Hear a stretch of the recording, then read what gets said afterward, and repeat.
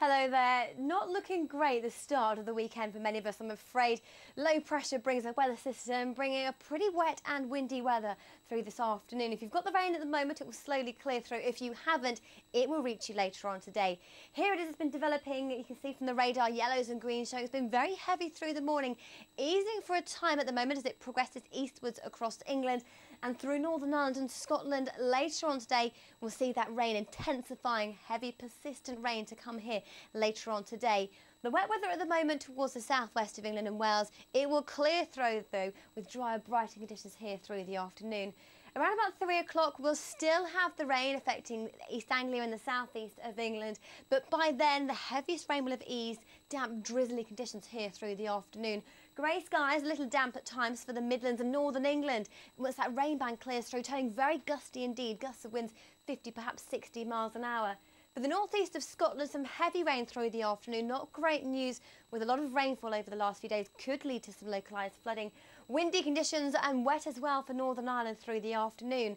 A different story for Wales and the southwest of England. Here, the morning rain will have cleared through. Sunshine will return, a peppering of showers, but noticeably windy, gusty winds following on as that front clears through later on today. Overnight tonight, it turns clear and dry for England and Wales.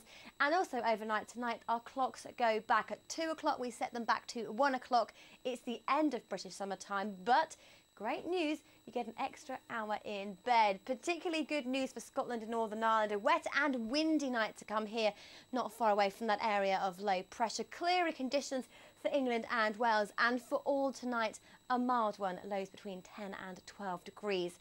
So a bit of a split across the country tomorrow. For much of England and Wales, it's a drier story for tomorrow. A peppering of showers here and there, particularly for the northwest of England, western fringes of Wales and the southwest. Sunshine though, certainly the name of the game tomorrow for England and Wales, but it will be pretty windy.